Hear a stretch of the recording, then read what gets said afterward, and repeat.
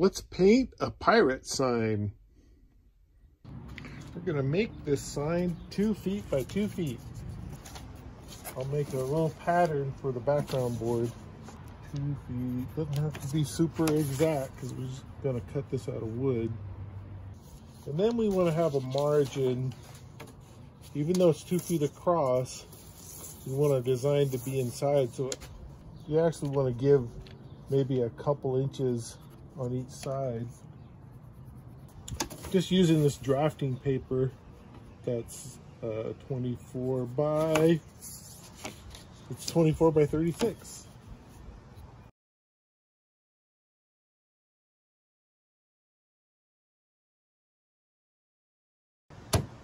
This is where the grid might come in handy. I'm going to make a grid on my 8-inch square.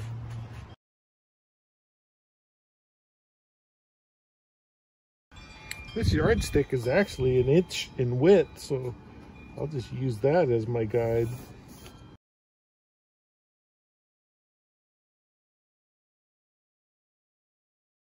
Okay, now we'll draw some larger squares on the big paper.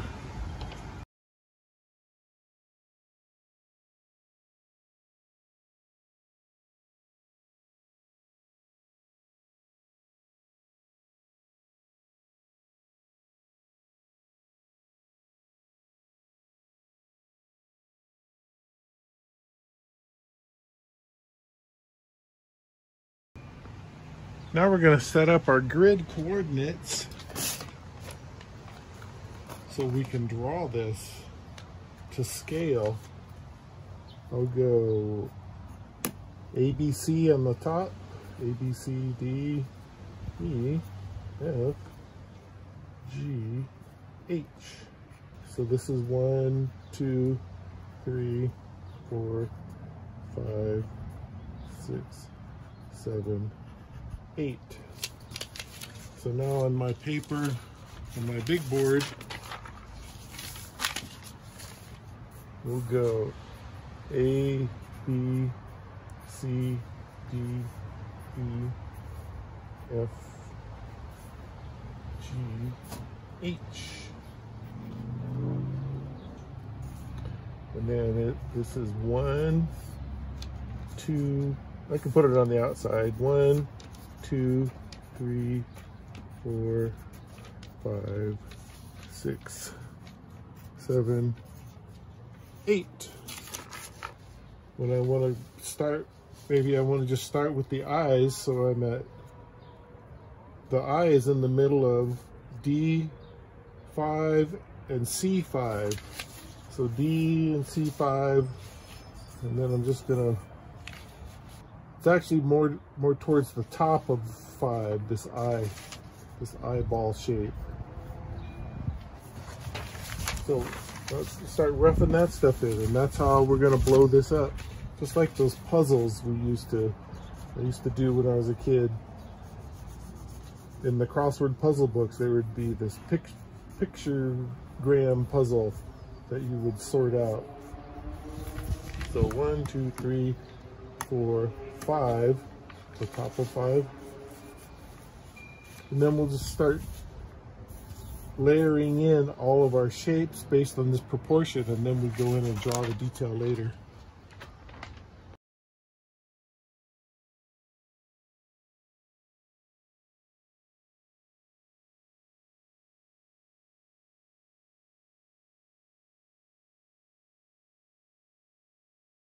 As I'm starting to develop the shapes, you can go back in.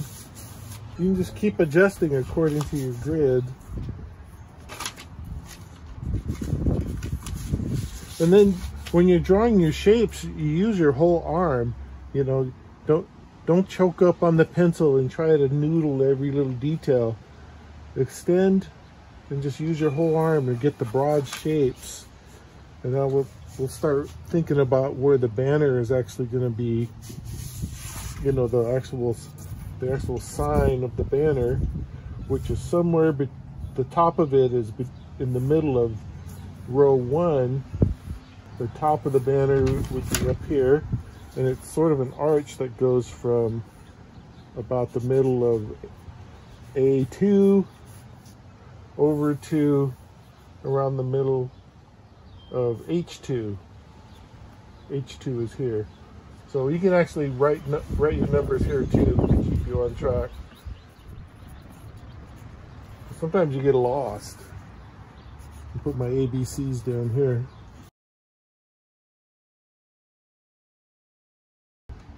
My sign is an arch from A2 to H2 across the middle of the top row. So we can design our banner to be like that.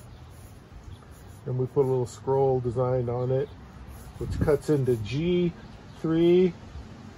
And now the bottom of the arch is along row 2, you know, about a quarter of the way up.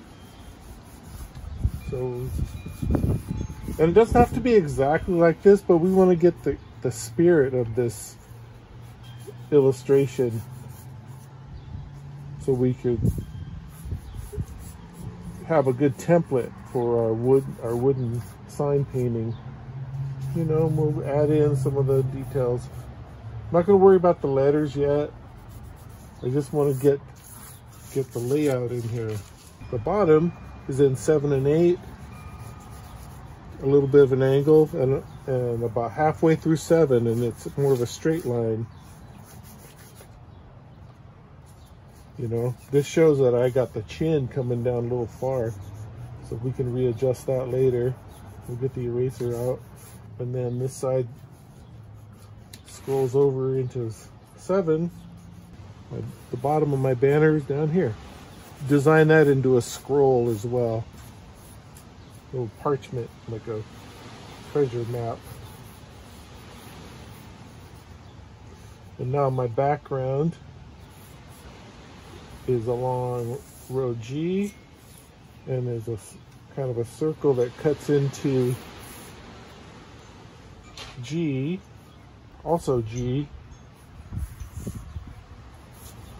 So now we got this big shape for G, as well as into B and a little bit into A. And we'll readjust that, but that's kind of the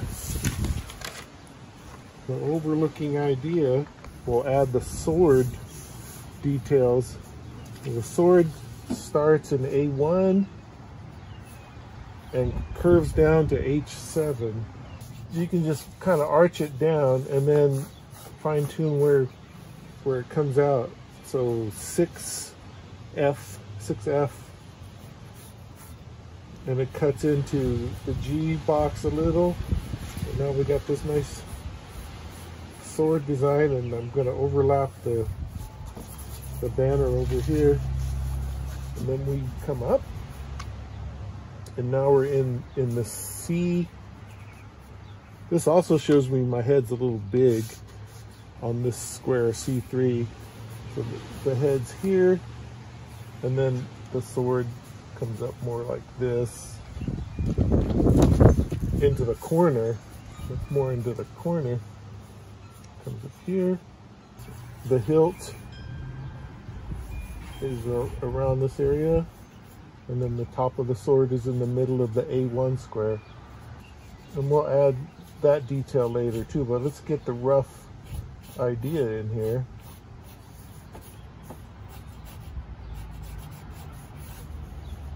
And the sword comes down, and now it's aligned here, and that looks good. We'll get this other sword, H, right in the corner of H2, the very tippy top. And then the end of the tip is in A7, right around here,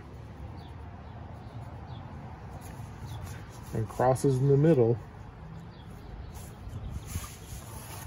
So we just big arm swings to kind of get us in the ballpark. And now I start adding my detail.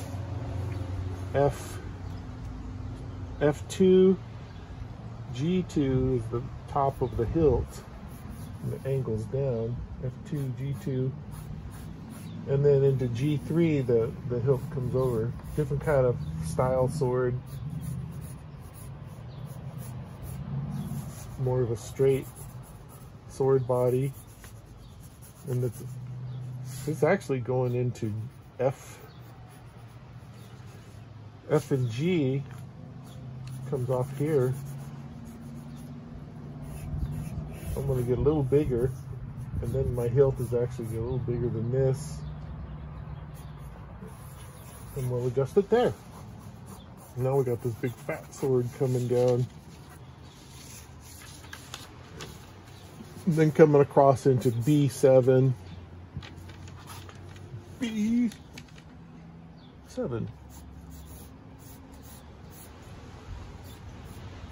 and then the tassel and the sword cutting into 7C, the 7 C's.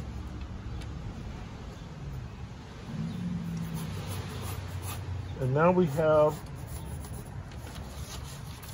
you know, we'll dial in the teeth and stuff too later, but now everything is in place as far as the basic layout and form to scale from my grid. Now if you were painting this, you want to even paint this bigger, you just snap lines that are like 1 foot square, and this thing will be 8 foot across and 8 foot high, and you just apply the same method. You can, I did a mural of a car. It was like a Porsche, and it was 20 feet across, and my drawing was on a small piece of paper, and I just snapped the lines with a chalk line and made a giant painting. So let's add some detail. We'll knock it down a little and add some detail so I can make a decent pattern, because this is really going to be an outline. So I want to define my outline really well.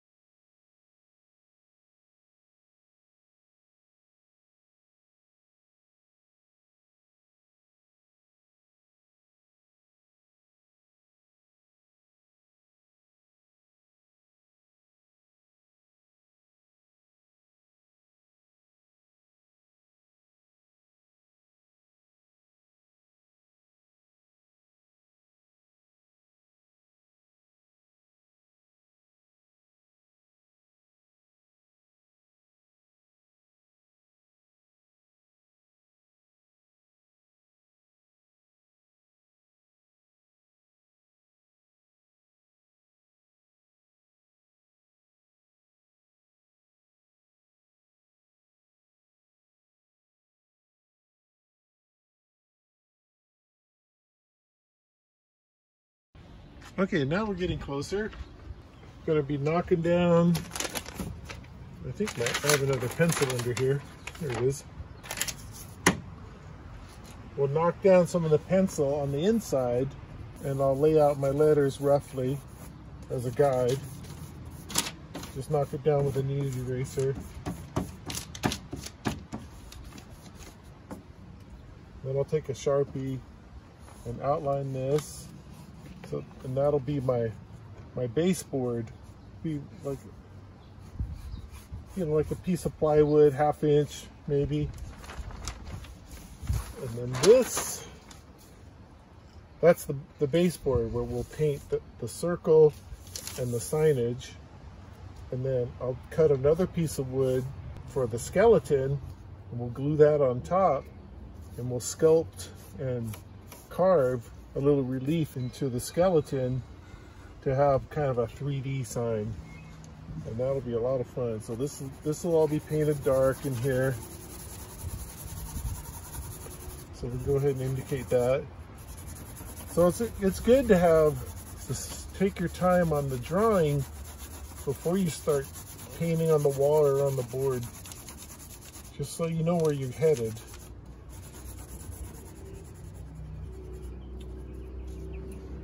You know, and I can mark it up too. This is going to be red. and sort of a bone color, white bone.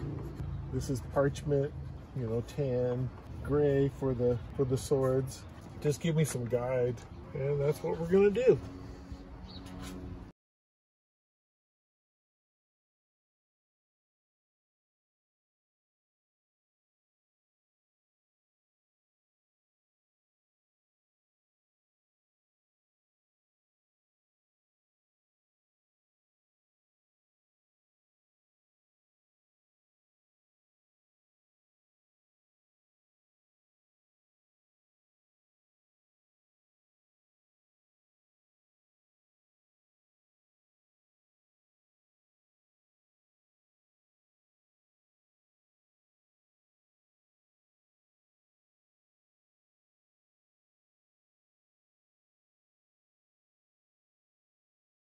So there we are, probably about 2 hours, plus the other hour or so I spent making that on the computer.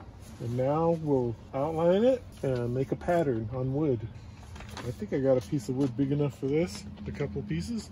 Found some scrap wood, an old signboard that we had when we were doing caricatures.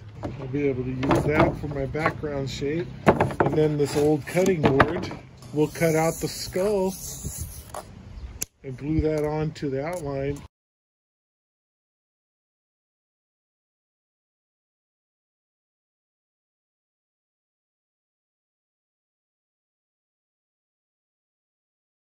Now we got our board cut out to be the right size. We'll draw this with a Sharpie and then cut that out with scissors and then trace that outline onto the board.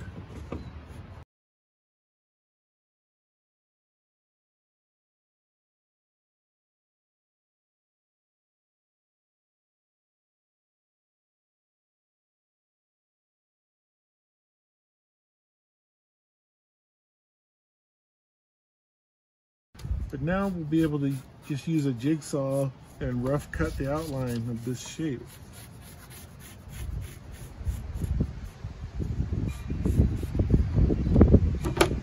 It's getting exciting. It's hard not to get in a hurry, but just do the one thing at a time. Because I'm like, oh man, I can't wait to start painting it. There's still a lot of prep, but because we're going to cut out the skull and then glue it on, then we got to wait a day for the glue to dry.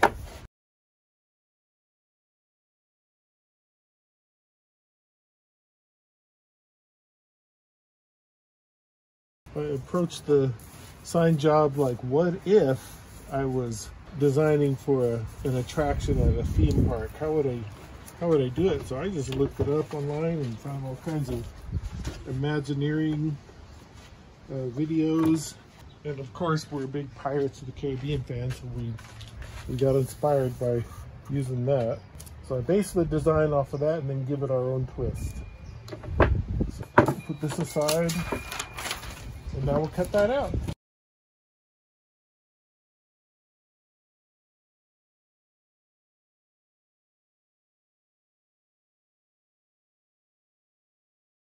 Okay, back at the light table, my old animation desk. And now, you know, just got to get a piece of paper that was big enough. And I have some of the 16 field animation paper. And that's the perfect size. And I'm just going to outline it with a pen. Be a good idea just to tack it down quickly so I don't have to hold the paper. And just outline it. Because I'm going to make a cutout of the wood of this guy.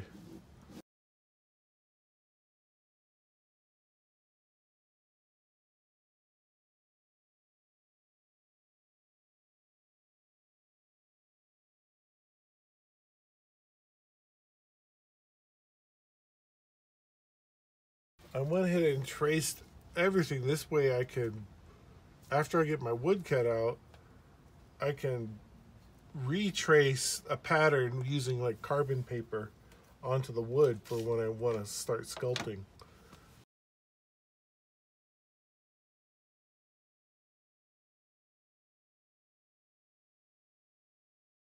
Here's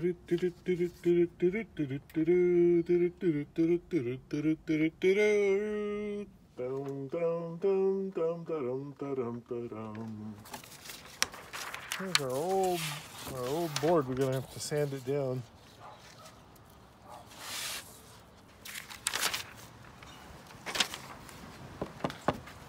We cut it out on the bandsaw.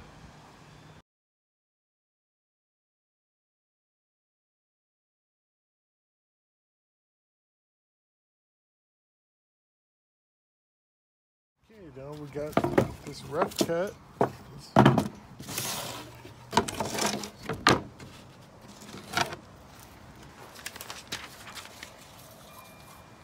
And there we go. Now we'll start cleaning this up. Get it ready to glue on there.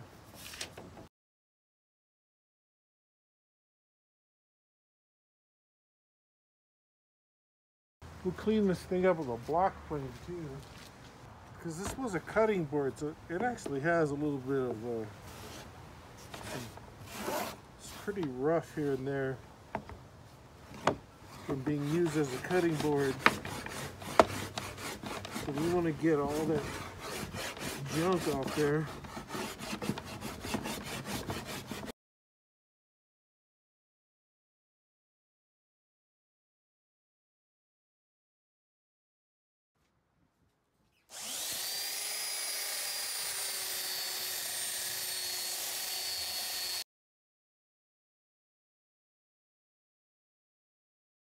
We'll get it on the workbench and fine-tune the edges with filing and some sandpaper.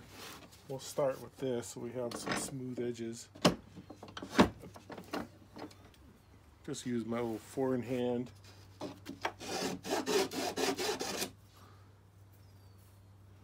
And then knock down the rough edges.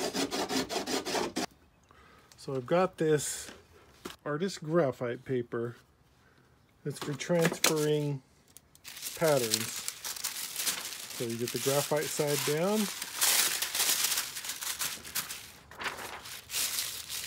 And you line up the edges. And I'm just using a ballpoint pen. I'm gonna trace all the shapes because we're gonna do a little bit of carving. And we peek under it, it will hold it down, and we peek and I can see it, so that's good. I'll sketch it in pencil a little nicer later.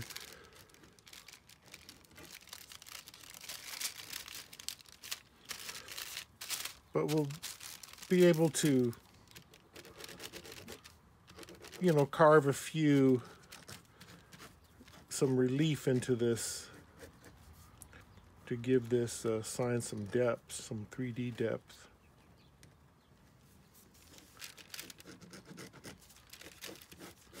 It'll be pretty rough looking, but it gets me close to what I want.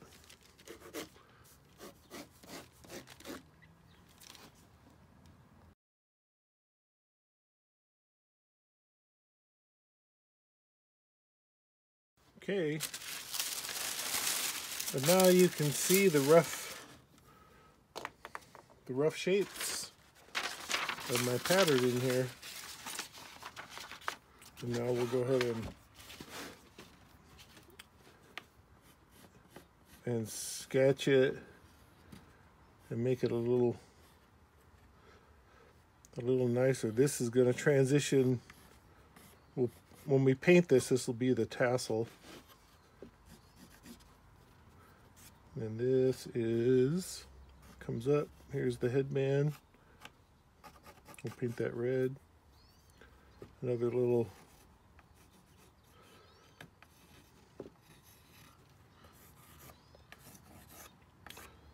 we'll do a little stop cut and some relief to raise the headband slightly. And the strap will be slightly raised. We'll just do all this with the chisel. This wood's pretty soft, so won't be too difficult. We could just paint it straight up too, it would look fine. But I like to practice my woodworking and sculpting because I use that in my guitar building too.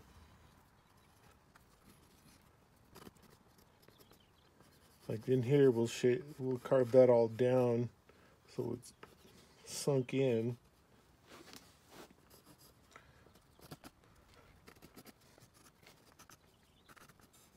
And then the bone comes out and the headband sticks up a little bit.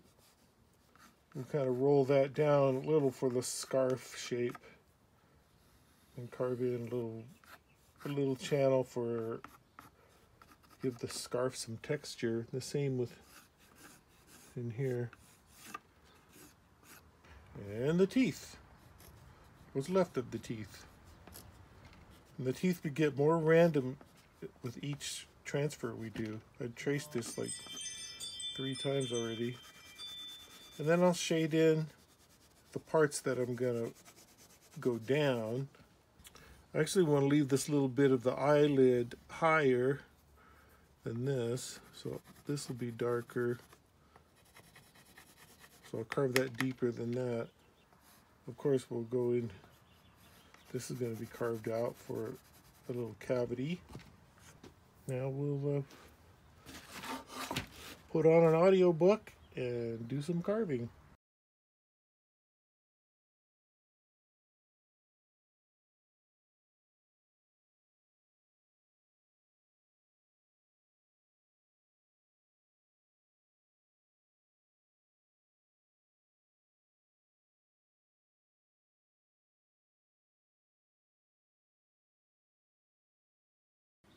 Okay, getting a little bit of rolling off, and I'll sand it down some more. I'll just keep sculpting at it.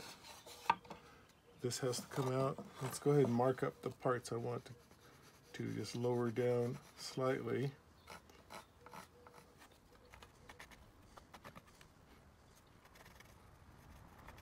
Just have a bit of a relief to it. This can come out just like this part over here. Because on the eye, I gotta go pretty deep. This needs a bit of a stop cut to indicate that these pieces of, you know, the leather strap and the string are raised. So we'll do little stop cuts. This goes above that one. So we do little stop cuts to get some form in there. And then when we paint it, you'll be able to see. And the same around all these other shapes. We can even use the Dremel to carve some of this in there.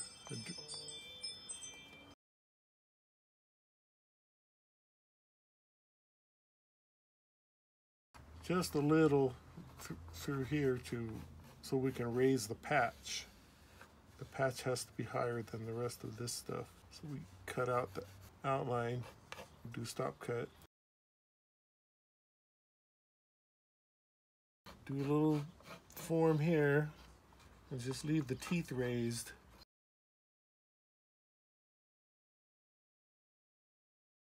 And a little rounding in here and a little bit of shaping for the fabric on the bandana.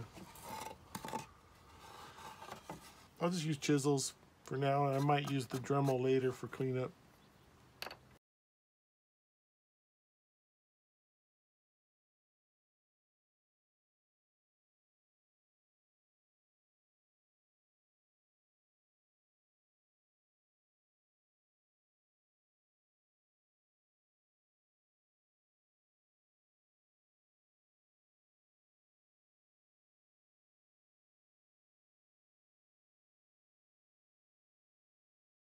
Okay, we'll sand it down just a little more and get this glued up onto the board. And then tomorrow we'll start painting it. We need to make sure I position this in the right spot. Use my transfer paper again. Line up my pattern. Our pirate goes in the middle and outline where he belongs.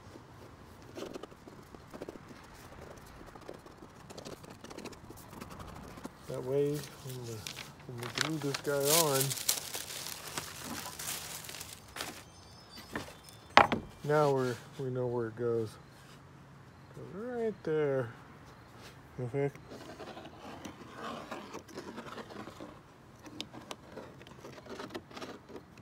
Let's glue it up.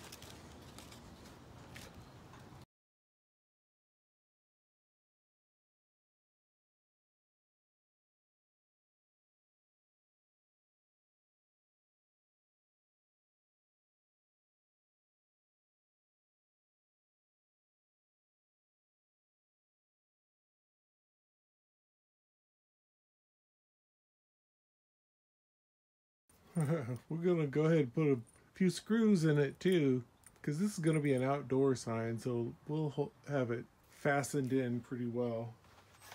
And if the screws stick out the other side, which they might a little bit, I'll just cut them off later. Like right through where the chin is down here.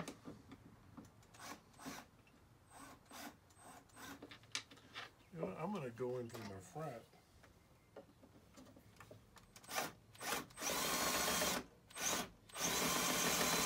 And we'll just paint over it.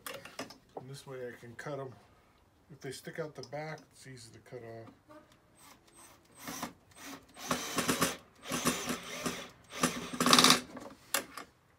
And it sticks out a little bit, not bad.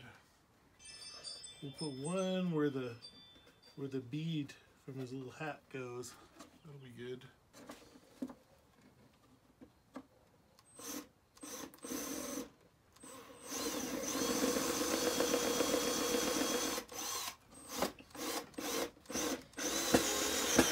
Just make sure you don't lean on the wood and screw it right into yourself.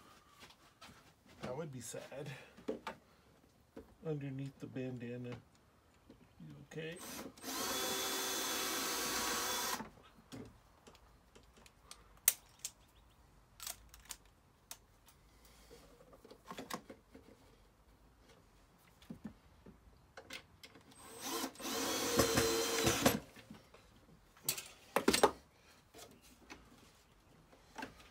And some sturdy wood glue.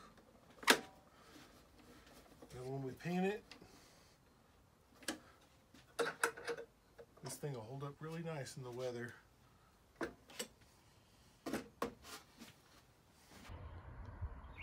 We're gonna hit it with just a little bit of white enamel. Shake it up nicely and slop it on with just an old brush.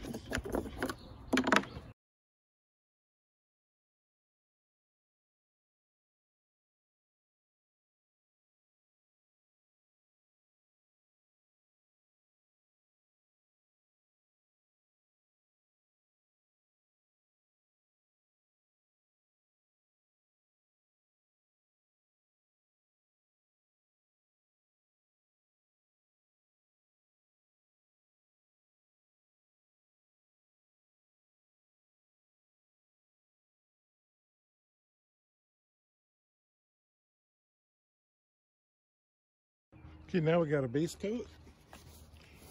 And we'll put this away. We might use some white later. We'll get any drips. And maybe smooth out some of the stuff that puddles in some of it. Get out some of the hairs. One thing is